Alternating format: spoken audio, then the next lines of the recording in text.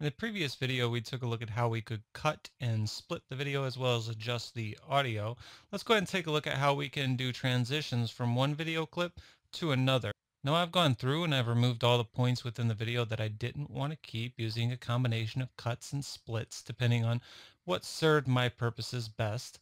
So now I want to go ahead and I want to transition from this first part of the video over to the second part where I'm showing the Poof YouTube channel. So here I'm on the website and here I've transitioned over to the YouTube channel. So right here is where I want to make this transition.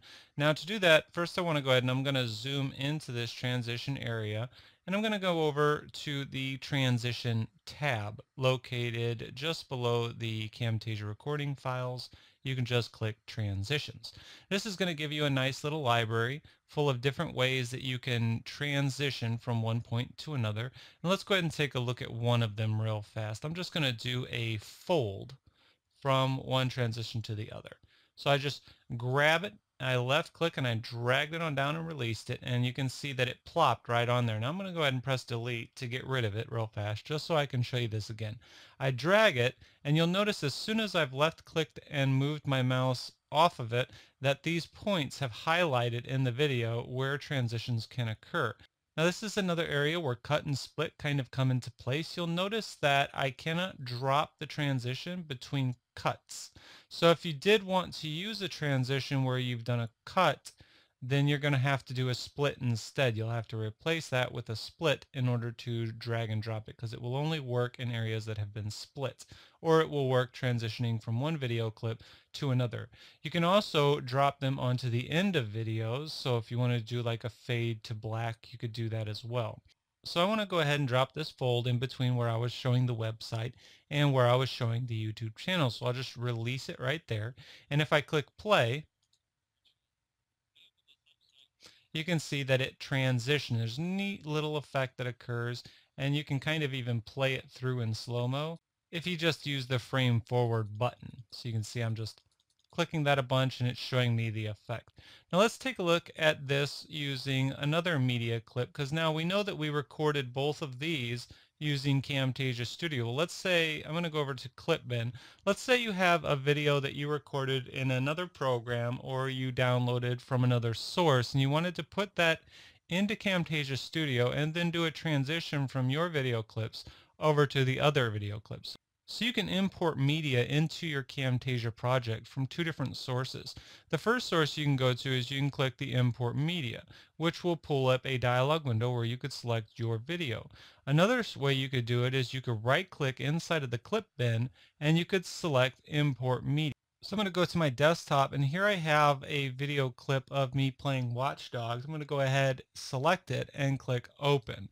That'll put this video into my Camtasia project. Now I just want to left click on it, drag it on over and drop it into my timeline. I'm just going to drag it on over and butt it up. And you'll notice as I did that, it kind of gave me a little line saying, okay, you've snapped it into place. Now with it snapped into place, now here I have my video where I was recording and then boom, it's just a sudden transition and there's no cool effects. So let's say I wanted to do a cool effect going from one to the other. I would just go back to transition. And with transitions over, I could go ahead and play around with a couple of these and determine which one it is that I want to use for my transition. So let's go ahead and just start up at the top. If I were to click Barn and just left click on it and drag it, you'll notice that now we have two different video clips. It's not a cut. It's two different video clips, so I can go ahead and drag it and drop it, release it, and you'll notice now I have this new effect. So I can go ahead and click play. And there we have it, a neat little transition going from one to the other. Again, you can do even more with this. So if I were to zoom in on this effect, and let's say that that barn door was opening up too slowly. So I could speed that up. I could just, if you'll notice, if I hover over on the timeline, the transition, I get a little indication that I can click on it and drag it. And that will allow me to speed that up. So I go ahead and speed it up by dragging it over with my left mouse button and then go back and watch it again. And now it's much faster. You could also slow it down. So I could drag it out and if you'll notice, it's going to be a lot slower now. It's just nice and slow and it gives you a really cool transition. So something that you can do there. Now, I'm going to go ahead and leave this in here so we can play around with this video clip of me playing Watch Dogs in a future video. So you can go ahead and play around with that. You can just drag and drop transitions, see what it looks like, change the speed of it, and kind of get a general idea of how these effects work transitioning from one to another. I'm going to go ahead and make this one really fast. And let's say you wanted to do another one. So I could come in and you can really kind of quickly get an idea that you can make some neat little game footage if that's what you're interested in doing. You could go in, find a point where things look like they're really interesting. So here I could go over to where he's running to his car and say, just as I get close to the car, I'll stop right here and I'll go ahead and snip this video off. I split it. Now remember, I don't want to cut it because I want to transition from one frame to another. So it has to be a split. We have to cut this into two different video clips. Then I'll just go forward. I'll find another point in the video history where I want to immediately jump to. So I'm just going to zoom forward here, kind of look at what's happening.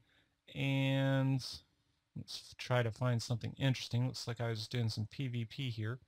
So I'm just going to transition right here. So I'll just come over here, grab the clip, go ahead and cut it. I'm just going to grab this here and press delete. Then I'll grab my clip and I'll just drag this over for a while. And sometimes if you jiggle your mouse up and down, it'll drag it over faster. It's a little trick there. And I'll butt these two up. Now, clicking on my timeline to get me back where I wanted. Now I need a transition because I want to go from I'm running to my car, then I get inside the car, and let's say I'm going to do a voiceover here and start talking about Watch Dogs. So I want to do a transition. Let's come over and take a look. What transition do I want to do? What's going to make this look cool? He gets to his car and then something happens to get me to the next video. So let's try this spiral one, see what happens. So I just grab it, drag it, and drop it. Now I'll go ahead and click play and take a look at how it looks. Well, that happened really fast. We couldn't even really see it. Might be because I have a lot of video editing software running on my computer right now. I'll go ahead and slow it down so I can see what this effect does. Oh, I see. Okay. That's pretty cool. So just get an idea. You can do all kinds of really cool transitions, and you could put together your own little videos, and you can even record over this and add another video clip in, which we'll probably take a look at how we can do voiceovers. So I'll go ahead and cover a video too, since I'm doing this near the end of this series, and how you could do a voiceover to your video clips that you've edited. And so that would be kind of cool for a future video. But in the next video, we're going to take a look at how we can do call outs as well as zoom in pans. If you have any questions or comments, please post below the video on brainpoof.com.